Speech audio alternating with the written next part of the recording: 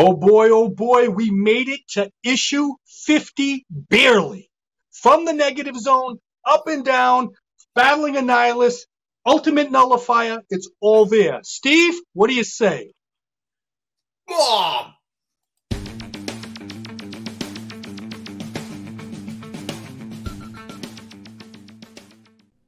Hey everyone, welcome to Pop XP. And before the show starts, make sure to click that subscribe button and click the bell to get notifications when we go live and we upload awesome new content.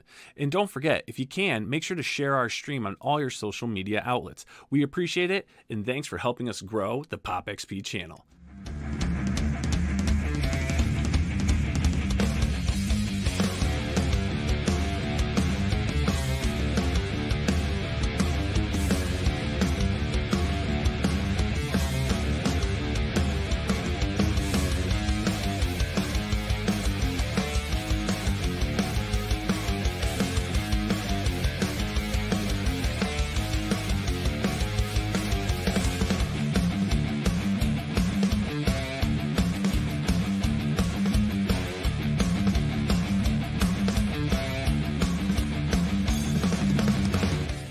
Welcome, everybody, to issue 50 of the Steve and Cimino Says Boom show. Look at me and Roy all squished together in our little comic corner box that Steve Ditko invented.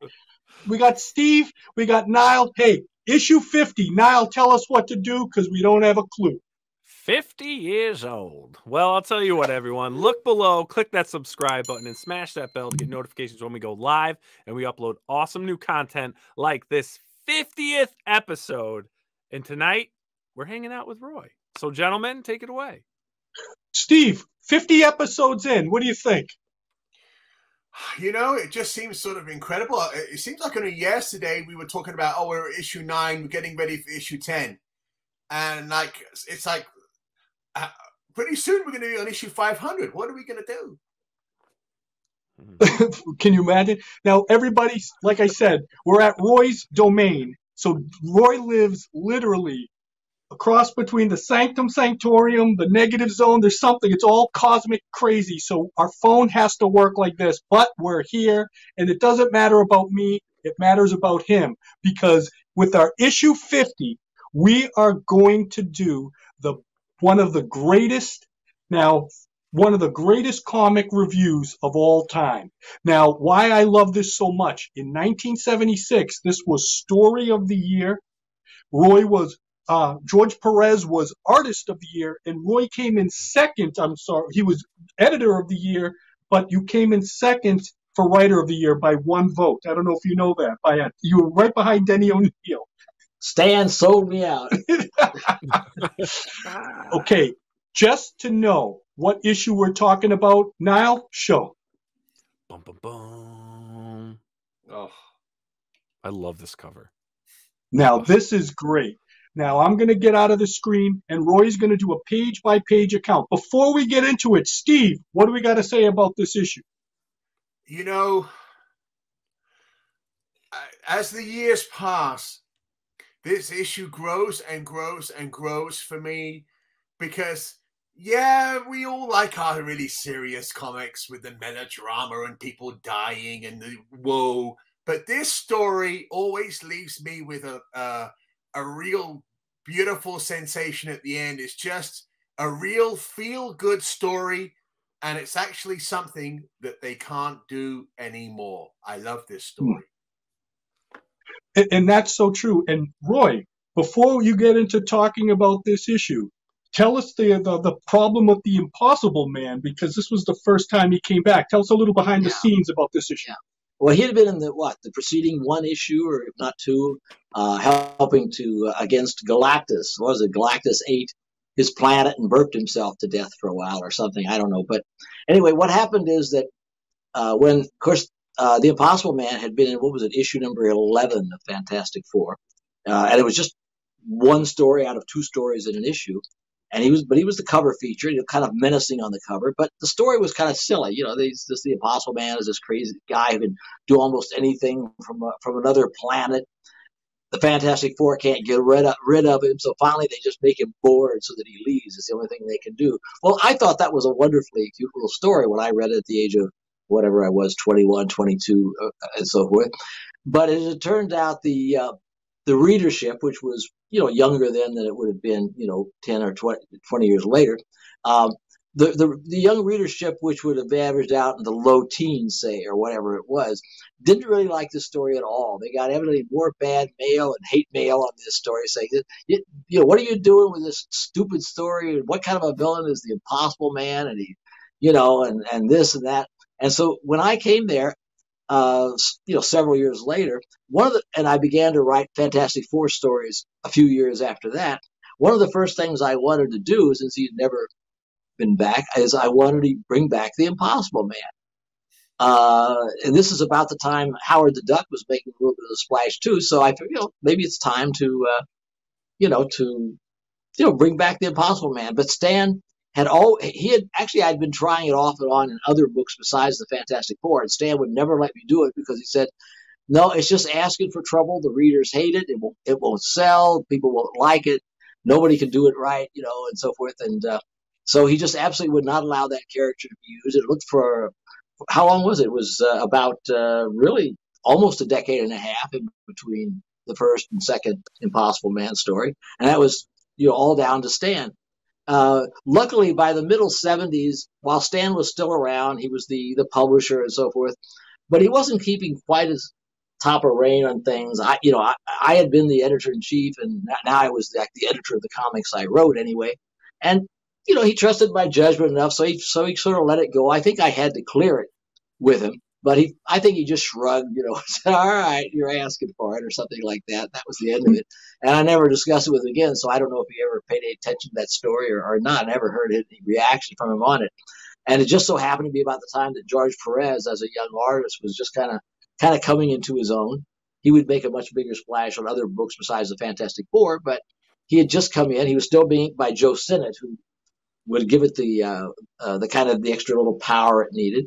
And I was just in a mood to write a little different story after. It's sort of like when they did the original Galactus trilogy, and then they followed it up with that weird story, The Negative Zone, as an offbeat story. It became like one of the, the most reprinted stories, right? And somehow or other, people needed a break after the Galactus trilogy back in 1965, 66. Maybe it was true here too. And this was the story that I had done with George and maybe John Buscema and so forth, 2 or 3 issues. Is that the one that started off with the Golden Gorilla? Yeah, cool. Yeah, 171. Cool. Yeah, as cover blurb that's Scott Shaw is always kidding me about, that I was so proud of. Not just another giant gorilla story, there's so many of them. But anyway, so even then I wasn't taking it too seriously, or I wouldn't have made up the idea of a yellow gorilla as the herald of blackness. But I thought it was time to try something, a few things a little different. The story was still serious, but when it was done, I just guess I was in a mood for something a little different. And I knew George. George was the kind of guy, he could draw a big, spectacular action, but he was also the master of the little touches. The little touches, drawing, whether it's a little tiny thing, any little detail you want to draw, or any number of people, crowds, whoever you wanted to draw, whatever you wanted to draw, George was game. And we lost a real talent when he passed away, some months ago. But so we didn't know this story was going to turn out the way it did.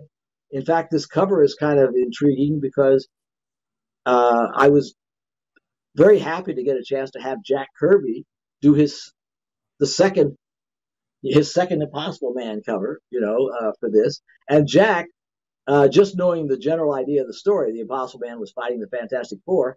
He had him using all the various powers of the Marvel heroes. He's got Thor's hammer, and he's stretching and doing this and that. He's using 2 or 3 different powers of other heroes, which is not anything that George and I had intended to put in the story we had discussed.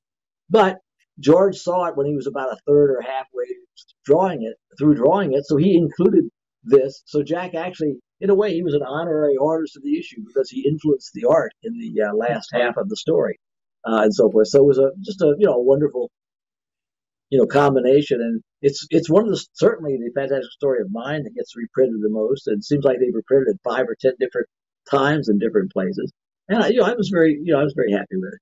So Roy, would you like to take us on a journey through issue 176? Nah, that's all right. No, I'll do it. Sure. Yeah, page by excruciating page. Okay, yeah. Oh. I'll have to be looking down because I have my copy of the Marvel Masterworks Fantastic or Volume 17 here, and I'll be looking there. It starts off with just a close-up of the Thing, but with a lot of nice shadows on him, because he's very unhappy because, you know, I had decided to turn him back into just Ben Grimm, and so that he could also be the Thing, I had him wearing an exoskeleton suit of the Thing for a while, and that way it was not intended to be forever, but the idea was you could have Ben Grimm, and he could be Ben Grimm, and he could still be the Thing in a little different way. And it was just an attempt to, it wasn't going to last forever, but it was an attempt to just do something a little different with the character. But of course, naturally, because Ben Grimm is never one destined to be happy, now he's grousing about the fact that, he's back to being the Thing again, I want an exoskeleton of Steve on top of me. By the way, that splash page is beautiful. I would have to say that George, for me, is second only to Jack when it comes to the Thing. Yeah. Okay, next page now. Okay. I'm not sure exactly. I'm trying to think of what special here. He's just talking about, this is kind of funny, I tore out of your precious exoskeleton like Doc Savage, rip on a t-shirt, just, I was trying to set up right away the idea that this story was going to be kind of self-referential and a little bit less than serious, so that instead of saying something else, he refers to Doc Savage, another Marvel character at that particular time. And other than that, it's just, the Human Torch and the Thing are back to fighting. And at this stage, it's just kind of a typical Fantastic Four story. If it had gone on this way for another 5 or 10 pages, nobody would have ever thought anything more about it. Okay, next page now. Okay, we get a little bit of a flashback, and again, I kind of think some funny lines, like Mr. Fantastic says, Ben shouldn't worry about not being handsome. He says, was Albert Einstein a matinee idol, or Schweitzer, or even DiMaggio? Nowadays, I don't think anybody knows who Albert Schweitzer was anymore, but DiMaggio might still be remembered by a few people, and Albert Einstein anyway. And but again, the whole idea was this page was just to introduce finally the Impossible Man, who they've kind of forgotten is kind of a stowaway on board their ship. They had not meant to bring him back to Earth, God knows, but here he is. Next page now. So there he is. He has the ability to turn into pretty much anything. So here he is as some sort of little piece of machinery on the ship, and then he pops up. The Thing tries to get him, but of course he just makes himself, like an open space and so forth. And anyway. So they're about to crash, and again, this is just like the typical stuff of these first few pages, being a kind of a typical Fantastic Four story to get down to Earth till the weird stuff starts happening. Next page now. Yeah, that's a nice shot where I think where the spaceship is headed down toward Central Park. It's a nice feeling there. But again, it's just they're in a life or death situation, thinking they're going to crash, and of course the Impossible Man. You think he's just this little spiny, spindly, character, but he's absolutely indestructible. So, they may be destroyed. They may just take half the Earth with him, but the Impossible Man will be okay. And he's already getting bored before he's even landed on Earth yet. Next page now. Okay, well, there's just some more. He just decides to watch from outside, and mostly this is given over to the Human Torch stopping the ship from crashing and putting it into the lake in the middle of Central Park. We like doing this. I think Stan and Jack and others did this too, but George and I here, we were trying to really set this in New York City. So we make it Central Park, and you got the lake in Central Park, and you have people around there. And I think this had more of a feeling of New York, at least that area of New York, than the average story even. Next page now. Okay, so now you're getting into back in Fun City, which is, believe it or not, it's hard to imagine now, but that's actually what they did call New York for a few years back then. Fun City, hard to imagine now. But anyway, and here's a little piece of information that I forgot, that I evidently tossed into the last panel on this page. He says, That was the last checkered cab in sight. They're the only ones in town that carry more than 4 passengers at one time. And I just knew that all the readers of Marvel Comic were just waiting to know that little bit of lore about New York cabbies. But actually, it sets up a thing for the story because you've got 5 characters. You've got the Fantastic Four and the Impossible Man. So they need a cab that will carry more than 4 people. Most cabs in the city would not carry more than 4 passengers. So they have to get one of the checkered ones. Now, if you ask me now that question, I wouldn't know that, but I knew that in 1976 because I was there all the time. and I decided, and we, George and I made it somehow or other. We must have conferred on this because we made it like a major point of the story for the next page or two. So I don't remember our conference. We just talked over for a little bit, but we must have talked this over and come up with this. Next page now. Yeah. Because then you go through all these permutations. The guy's trying. First, he says, "Well, there's 5 of you." So they end up having to get a cab. They end up having to get a cab that will only take 4 because they can't get the checkered cab. So they stop that cab. He says, "Well, there's 5 of you," and it's because the Impossible Man has joined them. And then it's kind of a cute touch. We had. They have to have 4 people get the cab, so Sue disappears, turns invisible. So basically the Fantastic Four are cheating now. They're cheating the cabbie, making him take them 5 people in a 4-person cab. I guess she's sitting on his lap or whatever. And let's see. And again, a reference to Mayor Beam. So there's all this history there. Who's the mayor at the time? I kind of forgot Mayor Beam. He was about 3 feet tall, as I recall. But anyway, and all of a sudden now he's only got 3 characters in there because she's still invisible and the Impossible Man has disappeared and says, "Hey, I never had me no green booties hanging from my mirror before," because the Impossible Man has turned into a the guy people always had dice or something. Yeah. So George just drew him turned into there. I don't think that George and I discussed every little thing, just that he was going to be doing all this crazy stuff. Some of these things are just things George tossed in. Some of them are the major plot that we had discussed before. But George threw in a lot of things on his own. Next page now. So now here we have, the usual thing, crashes. They can make a good scene out of this in a movie. And and here's my Ratso Rizzo scene out there. And I was always happy with this. Remember in Midnight Cowboy? What's his name? Dustin Hoffman as Ratso Rizzi. He starts to cross the street and a car almost hits him and just screams because it wasn't paying attention to pedestrians. And he stops and he says, pounds on the car, and says, "I'm walking here." You remember that? And I wanted to do my kind of thing. So I said, well, if you were the Thing, you wouldn't just say, "I'm walking here." You would reach into the guy's car straight through the hood and hand him his motor. That was the Thing, his version of Ratso Rizzi, which was, remember, this was just a few years before now. Just stop for a second, Roy. What I love about this is that it's all lovable Fantastic Four stuff. Like, it's just all reasons why and what's missing today. I'm sorry. Go ahead, Neil. Because I love the Thing is my favorite Marvel character to write. Really, and so I was just having a lot of fun with this. And, and everything. He was always fun to write, but when you get him in humorous situations and where he's exasperated, it's even better. Okay, so now we finally get to the meat of the story as far as there is any. Okay, right there on the 6th floor. See, I wouldn't have known what floor in that particular. We moved up and down Madison Avenue to about 3 or 4 different floors during the 11 years I lived in New York. Just within 2 or 3 blocks. The joke running around the office was that Martin Goodman, the original publisher, moved the office depending on how much exercise his doctor told him to get. Now, by this time, Martin Goodman was no longer there. Stan was running the show, but we were still moving up and down Madison Avenue, it seems. So now we're at 575, and we're on the 6th floor. I just learned yesterday that evidently at another building, we were on the 3rd floor, right below the National Lampoon, which was on the 4th floor when they got their bomb threat that time.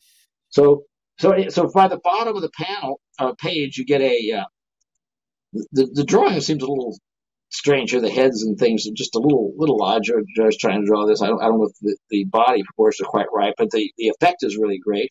And it's Stan Lee, Jack Kirby, George Perez, and Roy Thomas, 4 people who were never in their entire lives ever in the same room. I'm almost 100% sure of that.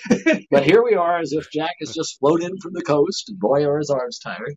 And, and of course, they're in Stan's office with all these pictures of the Hulk and the Vision, which Stan, of course, didn't have in his office. And we're all talking back and forth, and a mention of Joe Sinnott so that he wouldn't feel left out. I mentioned Joe's waiting for pages and things like that. And so Jack says, hey, I got an idea what to do. And then we turn to the next page. Next page now? He says, why don't you two lads, meaning me and George, why don't you two lads just make up some stories about the Fantastic Four? Now, this is going back to an early motif in the Fantastic Four in which there was an authorized, which had been forgotten for some years, I think, mostly, in which there was an authorized Fantastic Four comic that, originally was drawn by, Lee and Kirby back in, Fantastic Four, was it number 10 or so, where Dr. Doom came in, when Stan and Jack are there in the office. And, yes. And then, when they were sort of characters, and, like Stan and Jack trying to go to the wedding of Reed and Sue, and that kind of thing. And it lasted for 2 or 3 years, but then the idea that there were official comic books about the Fantastic Four, forget about Spider-Man or anybody else, it was a little easier when it was just the Fantastic Four. You could sort of believe the Fantastic Four doing that. But, the idea of there being a whole Marvel Comics in New York that also had all the Marvel superheroes actually running around was pretty absurd. So I figured, well, this is just an absurd story, so we're going to ignore the fact that this doesn't make any sense and that it couldn't really happen. We're just going to treat it as if it makes sense, So we did, and so George and I react very amazed to the idea we make up stories. I mean, what do you mean? We just been recording this stuff that really happens. We just write these stories down and we find out what happens. And Stan says, I say, I'll write some made up stories. And George says, I'll make up some supervillains. And Stan says, you two sound like Mickey Rooney and Judy Garland. Again, some of our audience probably didn't know, but that's an old reference, of course, to these 1940s movies in which they were always going to, Mickey and Judy would get together and put on a show in about 5 movies in a row. So, anyway, and the funny thing is that the whole reason that Stan wouldn't let me do or anybody else, but I don't think anybody else asked, to do the Impossible Man for all those years is used actually in here as the rationale. Stan says, no, we already did that guy years ago, because Impossible Man says, I want my own comic book. And Stan says, we already put him in one and it didn't work out. We're not going to do any more because he looked too silly. Which is, of course, pretty much what really happened. But the Impossible Man, who this time is alive to object to this, he objects very strenuously to that, and he proceeds to tear up the office in his anger. Look at the middle panel in the last, in the panel. You got Roy saving Stan from you saved him. Stan used to say, I saved his life. This is my version of showing, George drawing me actually doing it. Next page now? Yeah, the next page. Now, George gets his chance to save Stan next, because I got the man, he says. Love that. Well, I'm trying to hold the door open, it bangs out. And then we get to some more. Now, again, I don't know if we discussed all this, but George decided to draw in Verporten. Well, John Verporten, the production manager, was, he was a big guy. He was 6 foot, several inches tall. He weighed, various times up to 300 and something pounds and everything. And just an enormous, gentle giant kind of guy, always run around, gruff voice and smoking his pipe and so forth. This is a pretty good likeness of it there in panel 5. And so I don't know if there was any great reason to put John in, but George just decided, everybody dealt with John. Everybody kind of liked him. Most people did anyway, if you didn't have too much trouble with him. So they threw him in for a few panels. That's kind of nice, because I think that's about one of the few times John, who died a year or two later, ever made it into the comic books. That's enough of that, I guess. Okay, next page now? Yeah, this one's just, a bunch of action with them trying to stop him. And this must be the point where, by this point, Jack's cover has come in, which has Impossible Man turning one of his fists into Thor's hammer. So there you see it in panel 4 there. This is... Now, if you were just reading the story and you knew the way Marvel usually did it, with the covers being drawn last after the story was done, you'd think that Jack drew that because it was in the story. But in this particular case, it was the other way around. And, there's no way to know that except that that's just the way it was. So anyway, and Impossible Man is trying to come up with a good expression. It is time to clobber, is it not? So again, it just, a lot of violence, but just the dialogue was kind of deliberately Next silly. page now? Yeah. This is a favorite page of mine because of panel 2. This is something that I think George just decided to toss this in. It's hard to see on the screen, but the door to the editor-in-chief, it says editor, and it's got all the names of the editors in the order in which they had been editor in the last, in recent years. Stan Lee, Roy Thomas, and each one is crossed out because it's been superseded. Stan Lee, Roy Thomas, Len Wein, Marv Wolfman. Sure. Let's see. Oh no, then after Wolfman, it's Roy Tho because in early '76, in February '76, I agreed to come back in as editor-in-chief, but I never did. I decided to move. I went out to California, liked it there, and I decided to move there. So they didn't even get around to finishing putting my name. They only got the first 6 out of the 9 letters up on the door. It was gone already. This is there's no way anyone else would know that. And then this was just George putting that Roy Tom. They didn't finish my name before I was gone. And then we have Jerry Conway. Well, I'm surprised his name is finished. He was only there a few weeks as editor-in-chief before he was gone, just barely long enough to finish his name. And then Archie Goodwin, who was the editor at that time, and then it says your name here or something. If it actually put, it would be Jim Shooter about a year later and so forth. But that he would be the next name. But that was just a funny little gag on there. I'm pretty sure that George put that on. I could have written it on if it was an empty door and put it on. Maybe I did, but I suspect George probably did it. I'll give him the credit on that one. Then you got what else? He worked in a few more people. Here's Archie Goodman wandering around trying to figure out what alliterative name he has. Is he Artful Archie or Articulate Archie or what? And that's all that the art director, the editor-in-chief has to do around there. Well, so many of us were writer-editors at that point. He wasn't in charge of quite as many comics as he could be. And he runs in, so we got at least one shot of Len Wein and not quite as good a shot maybe of Romita, but and everything. But they're both in there along with there's a comic book with Galactus on the cover. And there's Invisible Woman and Human Torch and a poster of Doctor Strange, all in one little tiny panel. I mean, and so forth. So, and this is my favorite line on this page. I had Johnny Storm saying he shrunk down as small as Joe Rosen's lettering. And I love this because I always tried to get first Sam and even more so Joe Rosen, his brother, when he sort of took over, because they lettered smaller than Artie Simic or anybody and really well. They didn't do sound effects quite as well as Artie, but although he may have passed away by this time. But anyway, Joe Rosen did this wonderful lettering so you could put more copy on a page and it didn't cover up quite as much. So I wanted to have a little reference to Joe Rosen, just like we did to Joe Sinnott, and everything. Work everybody into the book. All right. Next page now. Yeah. Then he's still going on there, still talking about him getting a comic. So they have to hog tie Stan. Archie finally says Arduous Archie. He's still trying to think of a name for himself, an alliterative name. And here's a panel in the middle. For some reason, worked in. I guess I figure out that's Jerry Conway. I don't know if I'd recognize him otherwise, but he did have a beard at the time. Jerry Conway's in one panel. And there may be somebody else in there that I don't. There's a guy over Archie Goodwin's reading. He's come up with another name, Armadillo Archie, which makes even less sense than the others. And but anyway, the main thing here is that the thing threatens Stan into he's got to do a comic about the Impossible Man because they got to find some way to keep him happy or whatever. And and here's Roger. This would be Roger Slifer, I guess, coming in. Roger was a relatively new hire then. At the bottom he panel. comes in at the bottom. I'm Roger, and I was practicing my proofreading. Yeah, well, like we all did up there. So he gives it to him, and finally, Impossible Man is so happy that he's a comic book superhero. He's never going to leave this planet again, which of course is just exactly what everybody does not want. Next page now. And then we have an ad in the paper, which is setting up the next issue, which I had almost as fun with as this one. The 544 are now accepting applicants for membership at the Baxter Building, former headquarters of the Fantastic Four. No previous supervillain group experience necessary.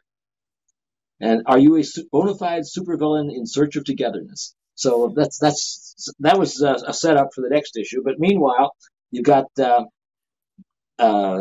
they go flying off. The Apostle Man turns himself into some kind of vehicle. They go flying away, and I say to Stan that we'll have George and I have to get started on that story about the Apostle Man. And Stan says, "What story? That promise was made under duress." That's the way Stan would have thought too, you know. And we're not. And then, but this was nice. And Pam says, "Never." He says, "Marvel Comics hasn't got time to waste on silly-looking characters." Just as he's striding past a picture of Howard the Duck, you know, which is the Apostle Man. So. So that's the end of that page, but that's the end of the story. I don't know, you know, they'll have something else. Then we get to the last page, and all the last page does is, you know, really introduce the fact that they come up with a new, you know, Frightful Four. That there are only 3 of them, but they're there to interview for the others, and that's where the Captain Ultra came in and was one of the yeah. Wonderful superhero with all the powers in the world except one little thing. He was allergic to fire, so if you struck a match within a mile of it, he keeled over, which was really just to take off on the Martian Manhunter over at DC, who was like Superman, but except he was allergic to fire or something. And who else was? Oh, there was another one, Mike Friedrich. When I was down at a convention in Texas, I was shared by a couple of conventions in Dallas and Houston that year, and at one of them, I was with Mike Friedrich and a few other people. And Mike suggested, I was talking about that story I was going to do, I guess, you know, with that next one. It was basically his takeoff. You remember the Legion of Substitute Heroes?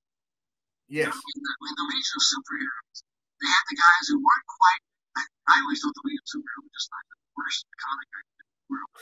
I hated it, right? But the only thing that was worse was they had a Legion of Substitute Heroes. If you weren't quite good enough to be one of the 40 or 50 members of the Legion of Superheroes, Cosmic Boy, Saturn Girl, and that stuff, you could become one of these substitute heroes who would occasionally be able to save the day. You're like, what? I don't know, this bouncing boy, you know, whoever it is, doing dams. No, she started on the 3 people who get killed, so that she was just doing dams. So just the worst stuff in the world to me. Paul Levitt and other people enjoyed it. I just hated it. So I just wanted to do a mean takeoff on the Legion of Substitute Heroes, interviewing to the Frightful Four. And it was Mike who suggested Texas Twister. Oh yeah, it was a cowboy character. There may be 1 or 2 others in there, but again, this was really a kind of a 2-part story in a way. But the first part with all the movement people was, you know, probably the most successful. But the 2 of them together actually made the story. Wow. Anyway, that's about it. It's just kind of a bunch of silliness, and we had to get back to something a little more serious. But we took it a little slow because that second story is too serious either. Okay, Steve, what's your review? What's your take? You know, I love that issue. I just love I love everything about it. I just love George's pencils are so sharp. You compare that with a year ago on the artwork, it's like it's a different person. It's like he's, you know, Roy said it himself perfectly, coming into his own. He was becoming a superstar. He didn't know it yet. No one else knew it yet. It'd take a while later for him to become the superstar we know today. But I remember at the time, now remember, I'm not buying these books off the rack. I'm buying issues, you know, as back issues and getting bits and pieces. So I bought issue 165, and then I bought issue 176. And I was able to look at it and go, oh, wow, look at the quality of the art. This is incredible. So the art, the coloring, this is a perfect example of a comic that's very welcoming. And that last little panel there, where the Frightful Four, they introduce themselves. You don't take it for granted that the readers know who they are, you know? So you introduce them on that last page, because he says, you know, the wizard says, just in case you've forgotten who we are, I'm the wizard. It's just magnificent. These days, everyone, they take things for granted. I love this issue. It's beautifully drawn. The characterization is 100%. The coloring is nice and light. And it does it. The comic of the year, easily. Niall? Yeah, I have to agree. I mean, George Perez's lines in this book, I mean, the pencil work, what he put together was just solid. And I loved this issue just for the fact that you had the Fantastic Four in the Marvel offices and they're interacting, so that fictional world meets reality is just, I love that. to me, it's like, breaking the fourth wall type thing, right? It's like bringing the superheroes into reality with you, and you get to actually get caricatures. And it was cool that how you kind of made fun of yourselves in that book, with all the creators and everything. Book of the year for sure. I mean, I loved it. We had to be careful because we didn't want to, we knew we couldn't continue that. So the next issue, I don't think we have any Marvel people in it because, if we did it too much, it was going to break down, not the fourth wall, it would break down the whole building. Yeah. But for one issue, we thought we could kind of get away with it. And obviously we did. It was a combination of a good idea, fairly well executed and so forth. And people just. I have to say, it was the art enhanced the story. Like, it's a feel-good story, yes, but it's so entertaining. But you get the love of the Fantastic Four, the family aspect of it, and then the jovialness of the Marvel bullpen, because they're all characters unto themselves. And then the Impossible Man, I mean, it's a perfect blender of characters and stuff that just works so perfectly. And I love how you save Stan and then Perez has to stay. I got the man, despite everything that's going on and all the chaos, everybody's saving Stan because he's like the golden goose. Yeah. I love that. But who saved Jack? Nobody saved. No, nobody saved. Don't save Jack. Oh no. But I have to say this though, that story, is one of those stories that you can read over and over and over again, and it's always entertaining because it's not taken serious, but it's so entertaining. And for me, that's the antithesis of what comics should be, like that. You don't get that anymore. Steve, do you get anything like that at all anymore? No, the people working today have no idea of how to construct a story like that. They just don't know it.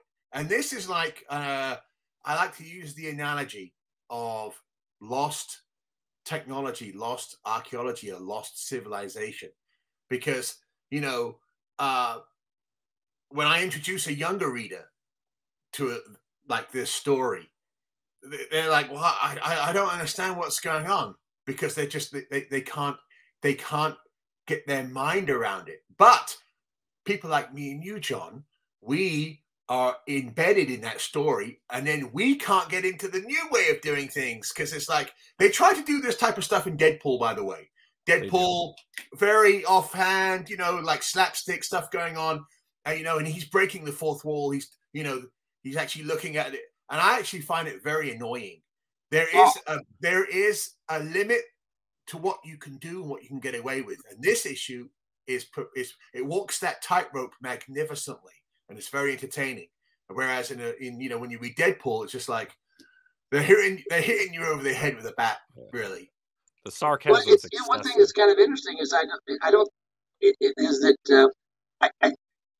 think that we ever have the Fantastic Four talking to the reader, right? I mean, we didn't break the fourth wall, say in the way that the She-Hulk book did later, or something like this, but we just pretended that that this earlier version in which Stan and Jack and eventually a wider group of people were doing authorized stories of these superheroes, which has been that's been used in a lot of different things before, and Marvel had used it in the early days.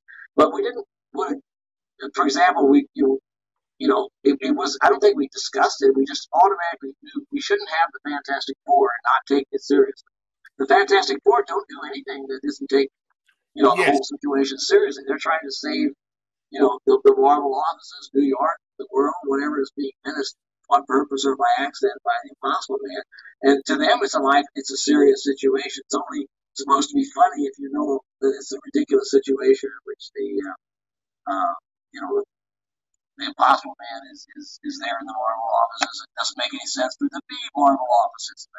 But that's the genius of that issue, is the fact that the reader knows it's like kind of it's all slapsticky and it's like a fun, but the Fantastic Four don't. It's like it's a serious story within a funny story. That's actually pretty genius what you did there, Roy. And I have to say this, Roy, one of Roy's talents is writing funny. If you read his not brand ick stuff, it's such innocent humor, but it's funny. Dan writes well, Matt. Dan, his wife, writes very good. It's hard to write funny, in an innocent type of way. If you read, and that's what that is. It's funny. You laugh a little because there's such charm to it, and it's like, once again, the Fantastic Four are taking that seriously. This is a dire situation. I'm not really a humor writer. Like, there are people like Mark Evan who can write funny comics and so forth. And, Stan was very, proud of it. Not always deservedly so, but sometimes he was good at a certain kind of humor. But to me, it was all, I was just trying to follow on the kind of thing that Marvel had always done, which was the wisecracks and the not taking things too seriously and so forth. And we just followed that to its logical conclusion for one issue to see what happened. And then we backed away from the abyss because, if you continued on, the whole thing would become a farce and wouldn't be able to take anything seriously. Right. But for one issue, it was kind of nice.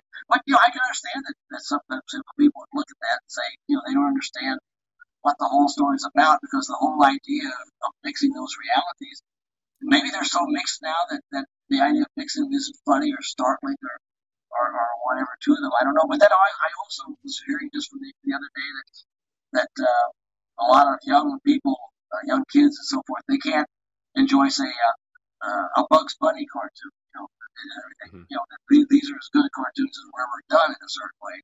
And and I guess humor styles could just change enough that one generation really can't really communicate with the next as to what is funny and what was funny. I actually say this. Steve and Niall, Steve will attest to this. When we were reading those Marvel comics, we wanted to know who Stan Lee was, who Roy Thomas was, who these guys were.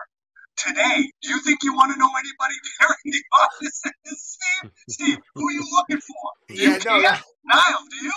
No. That's a very valid point. I mean, if anything, it seemed like the star system is alive, well, and thriving. I mean, I was looking at some books. They put out books and they put the name of the writer bigger than the artist, or the artist bigger than the writer, or something.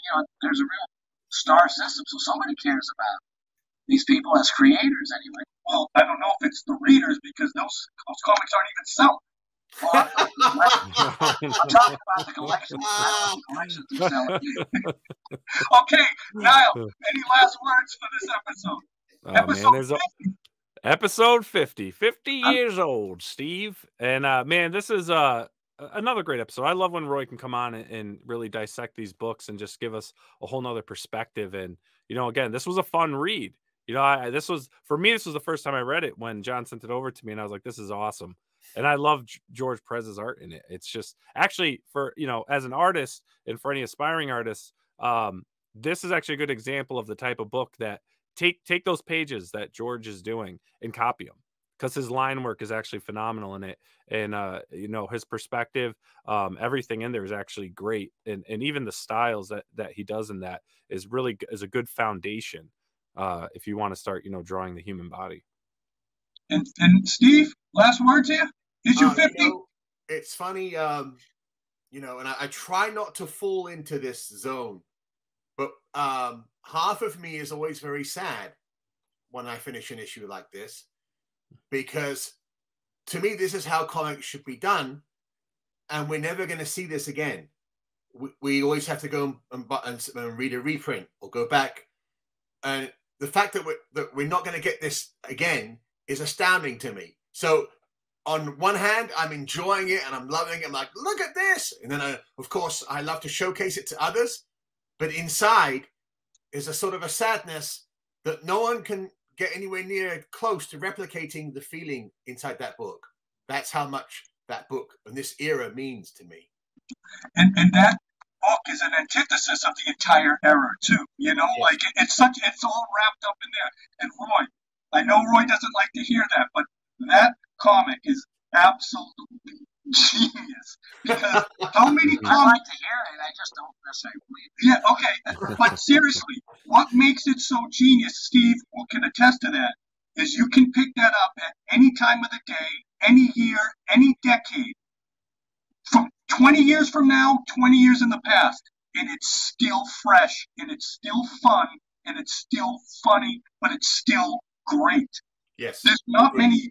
How many single issues that actually has humor, seriousness, and just captivates you? and you have the whole thing. There's not many comics like that, and that's why I think that is. If I had to put like my top 20 comics of all time, that is definitely in there. Definitely in that top 10. All the rest have the hope.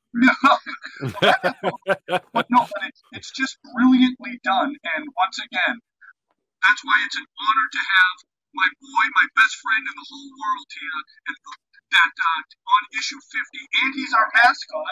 Right? That's guilty by association. So, hey, Niall, any quick notes on being issue 50? What did we make it? We were supposed to make it past 5. No, we made it. Heartbeat's good, pulse is good. You know, we're gonna keep on the journey. Yes, soon it's going to be episode 100. Yes. I want to thank you and say what an honor it was to be asked to be on your 50th issue. I wish our technical aspects worked a little better, and you could actually see me and John in the same frame and things like that. But we got through it. Main thing was really seeing the wonderful artwork by George and everything, and that came through pretty well. So I guess we got through it all. Thank you very much. And I want to thank Niall and Steve, and I love you guys, and for having this podcast with me. And I know life gets crazy out there, and this is always a good time to just sit back and talk about some fun stuff without all the craziness that's going out in the world. I tell people, Fantastic Four issue 176. You will not be disappointed. That is the Marvel Universe as it should be done. And I love how the Fantastic Four are right there. And it's brilliant. So, Steve, what do we got to say here? You know what? Let's wrap up. Thank you, Roy. And, of course, thank you, George Perez. Boom! Hey everyone, thank you for joining us on Pop XP. If you haven't already, make sure to click that subscribe button and also click the bell for notifications when we go live and we upload some awesome new content. Also, don't forget to head on over to Twitter and follow us at the Pop XP and over on Instagram at the Pop XP. Thanks again everyone, and we'll see you soon.